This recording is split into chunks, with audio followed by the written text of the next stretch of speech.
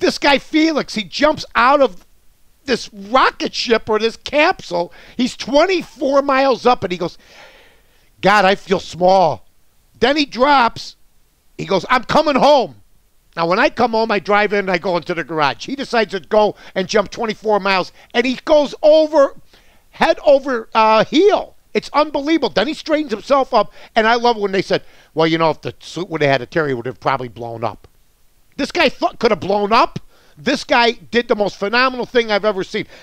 It's the globe. He's looking at the globe, and he jumps. And he went 870,000 miles an hour or something like that. He broke the speed of light.